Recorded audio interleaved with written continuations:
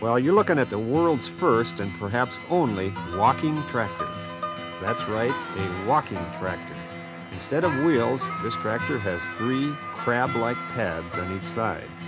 They're operated by rotating cams that are powered by a 1936 Case Model S tractor engine. As the cams rotate, the feet lift up, move forward, and set themselves down.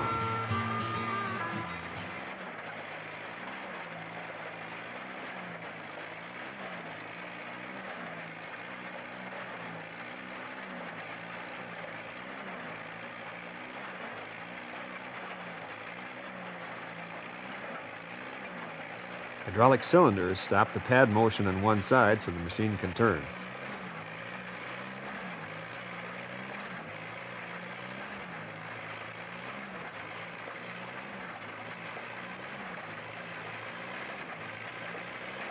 Well, this contraption was designed and built in 1949 by a fellow who owned a sawmill. Reynolds says the unit worked okay on level ground, but hills and rough ground were difficult.